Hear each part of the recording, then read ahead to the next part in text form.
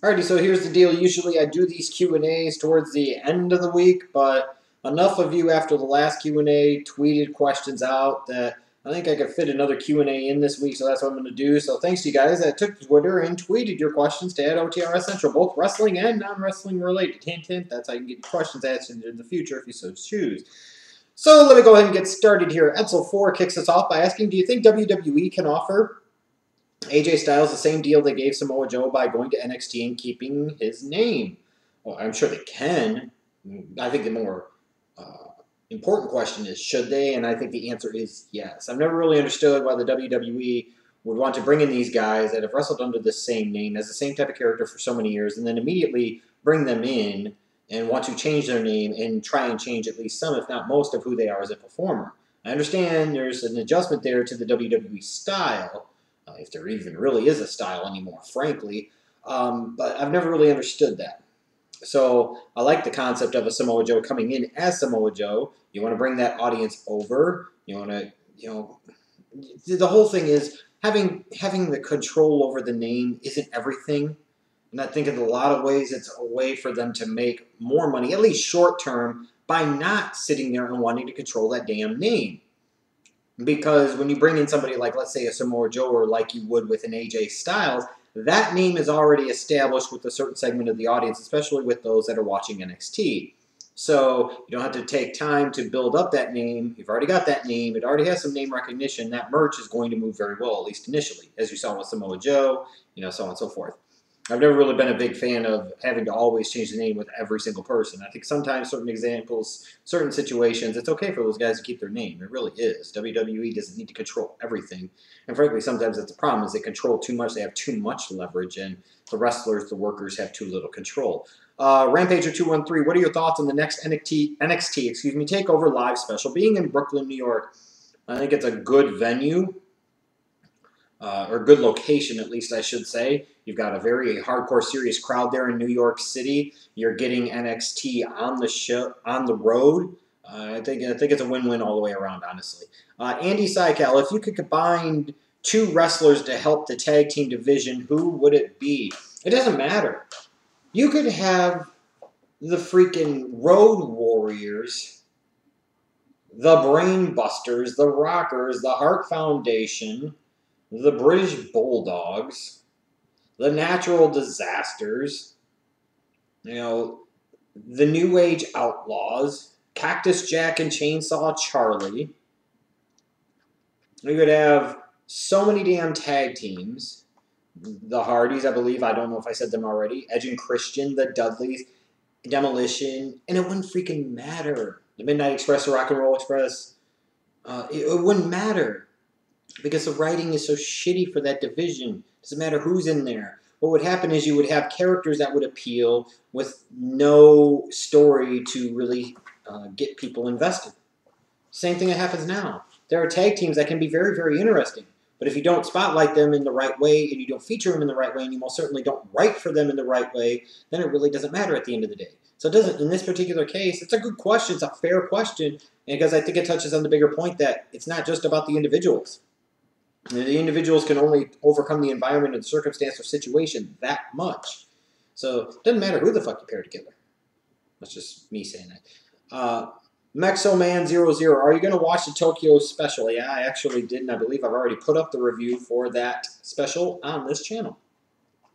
Guest 5, why is Triple H pushing Tough Enough so much if it negates all the work they're doing with the guys and girls down at NXT? I dispute the fact that it's negating what they're doing down there, because those people that would win, the guy and the girl on Tough Enough, would ultimately end up at NXT.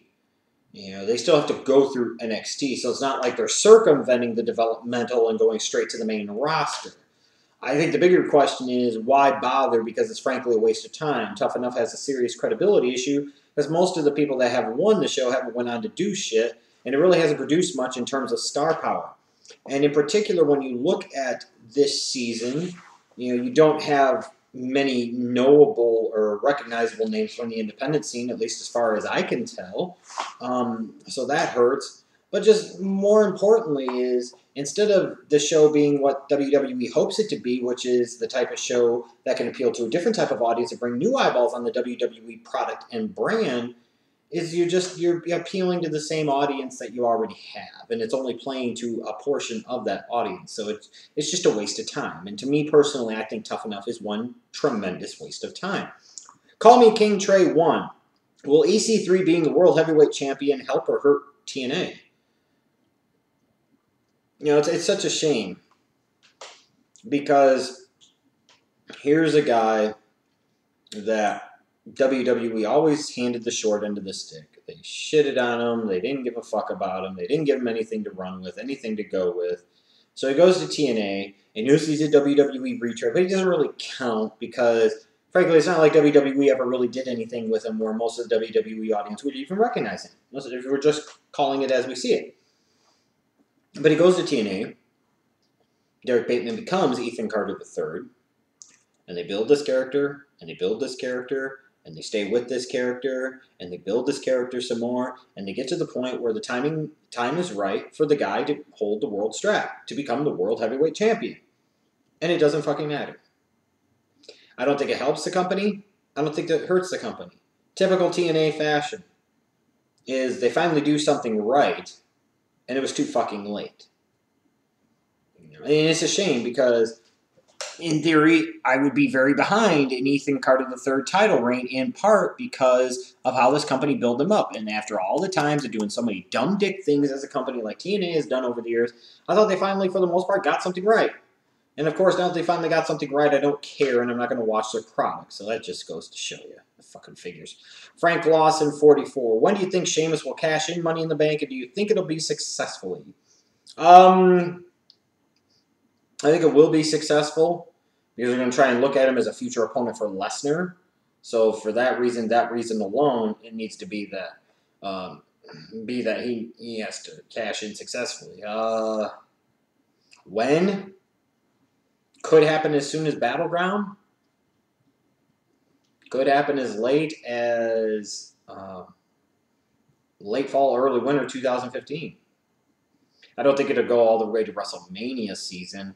I think it'll happen some point in time between now and the end of 2015. That's my thought. You also asked for an early Super Bowl prediction. Wait a little over a month and then tune into the Schleich Daddy TV channel where I talk about football and other sports and other topics, and you'll get your answer there. See, that's called cross-promotion and mentioning the other channel and making you wait. I'm not just going to answer that now, brother. Off Leather Wings. Do you think the Shield triple threat won't mean as much if we keep seeing them wrestle every week on Raw? Yeah, there's something to be said about that. You know, does it really matter that much if they're doing a freaking triple threat? If Ambrose and Rollins have wrestled God knows how many times, and especially if Rollins and Reigns wrestled multiple times at some point in time, and the fact they're doing these tag matches where these guys always touch, yeah, that's a good point. It might not matter as much. It'll still have meaning and significance, but it might not matter as much. Antonio 99085. Who's more out of touch? Vince McMahon, Hall and Oates, or the Bears believing Cutler is an elite quarterback? The Bears. And it's not even close. How dare you put Hall and Oates into that same category, even though you called them Halls and Oates. So who's out of touch here, Antonio? Vince McMahon is out of touch. He's been out of touch for close to 2 decades now. If he was out of touch in the late 90s and he was willing to admit it then, what the fuck is he now at almost soon to be 70 years of age in 2015? But it's not even close. The Bears believing that Jay Cutler deserved Aaron Rodgers money when he can't beat Aaron Rodgers, the fact that they would tie themselves into a quarterback that had never established anything other than the fact that he was what he was, which is a maddeningly inconsistent, talented, yet underachieving quarterback that was not worth tying your franchise to, you know, those are the biggest idiots right there. And those are the biggest idiots that are out of touch. Let's see here. Michael Corbin. Should Sting have another match before he faces Taker at WrestleMania? Yes. I personally would like to see him have one match, maybe at Survivor Series. I would have liked to have seen it happen at SummerSlam, but I would take Survivor Series. I'd be a fan of him being part of a tag match or him doing a singles match. I'd like to see him work with Bray Wyatt, Seth Rollins. There's a couple of options right there. And then he also asks, is Brock Lesnar only a big deal when he loses to somebody? Why or why not? As I said a little while back, it had gotten that bad to the point where I was happy that Brock Lesnar's back. I mean, in parts, he's a big deal. But is he really that big of a deal? And to me, still the whole thing about him losing the streak is that if he's not going to put anybody over, they'll always find a way to hide him or protect him, then what was the point of doing it? I don't know. Demigod 434 must be a CM Punk fan. What would you rather have as a WrestleMania 32 main event? Reigns versus Cena or Reigns versus Ambrose versus Rollins? If I'm trying to give Reigns the championship, just hear out the scenario. If I want Reigns to walk out of 32 to the champion, then I want Cena to have the title because more likely than not, that means the crowd would have a good chance to get behind Reigns. From a story standpoint and from many other standpoints, I would probably take the Shield triple threat, though, if that was just me. Let's see here. Chairman 015 asked, do you expect John Cena to drop the U.S. title to Kevin Owens at Battleground? Yes, but it's John Cena. You just never know. Let's see here. James Wilson, A. Wilson, 7993. What would you rather see? Hogan return to in-ring competition at WrestleMania 32 or Triple H versus Ray Lewis versus O.J. Simpson? Well, Triple H always promises murders. Ray Lewis covers them up. And O.J. Simpson may or may not have committed several of them. I'm pretty well assured that at WrestleMania 32, if that triple threat happened, that somebody's going to die at the hands of somebody else. I'll take that. And then afterwards, maybe when Ray Lewis covers up the fact that maybe OJ killed Triple H, he killed God, Ray can sit there and say that he found the Lord. He contributed to the death of the Lord. And he can live in his born-again bullshit, and then he can sit there and fool everybody into buying into that born-again bullshit. And then he could sit there and give Triple H's 3 daughters, blood money for college and all this other crap. It kind of mirrors real life with Ray Lewis, doesn't it? And then years later, he can talk about the WWE when it comes to a certain scandal and try to tell everyone involved that there are some things you can cover up and some things you can't. He would know. Let's see here. Call Me King Trey 1 asked another question. What's your Carolina Panthers record prediction for this season? Again, you'll have to tune in later in July and August to find that out on the Schleg Daddy TV channel. But I think they're positioned for a good thing. Let's see here. What else do we got? If Sid Vicious, this has come C-Sepher96, if Sid Vicious joined the GFW invasion, would that help you tolerate that Memphis mid-card piece of crap? No, nothing will ever help me tolerate that Memphis mid-card piece of crap. However, would I at least have to tune into the segment that featured Psycho Sid, or would I have to catch it on the flip side? Absolutely. All right, let's see here. American Alucard, did you know that TNA Dixie Carter is a private owner to GFW? But let me guess, TNA GFW bad, WWE Raw, NXT good, right? See, this is the type of dumb shit I'm talking about.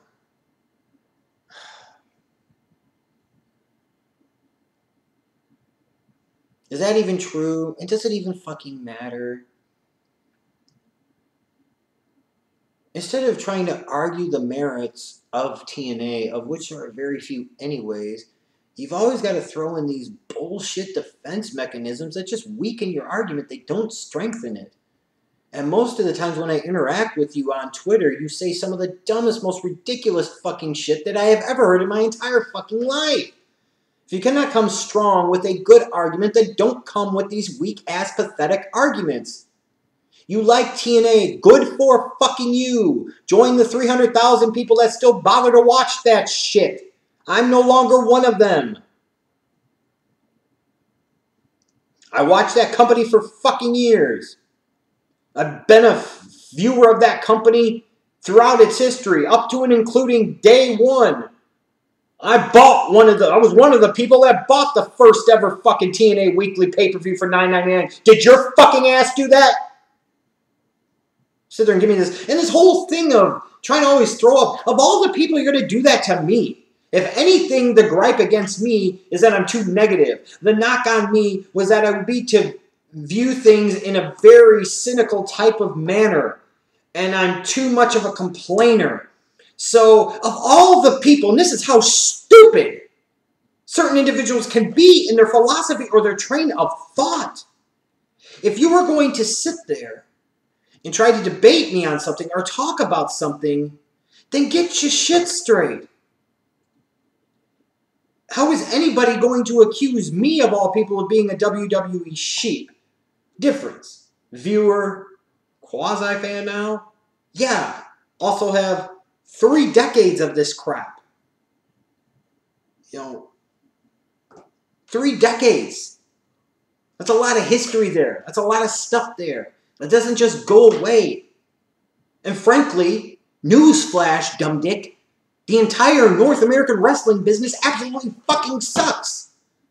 The fact that people praise ROH and the dumb shit they do, or TNA and the dumb shit they do, or WWE and the dumb shit they do, or I see how often NXT is fucking praised as the second coming of Jesus Christ wrestling itself, when it's a bunch of overproduced, watered down, vanilla ass, independent style bullshit.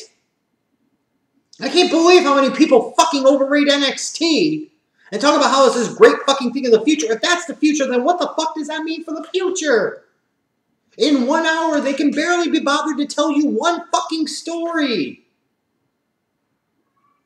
It's a bunch of random matches that don't fucking mean anything, that don't help anybody get over. Same shit I see 3 hours every week on Raw. And your whole analogy about TNA GFW doesn't make any fucking sense. It makes absolutely no fucking sense. You're trying to base your argument around a company that is getting ready to do television tapings when they don't even have a fucking television deal. You are trying to base your argument of comparing GFW as TNA's NXT version like it's a developmental territory, ding-dong, dumb dick, when a lot of the roster for GFW are TNA people. It doesn't work. It doesn't make fucking sense. Because so often, the case, American Alucard, the things that you reference when it comes to TNA or WWE, and in particular, your interactions with me, absolutely make no fucking sense. They don't. Get over it. Sitting there and saying that WWE sucks, well, you're preaching to the fucking choir, so I don't know what you're trying to accomplish.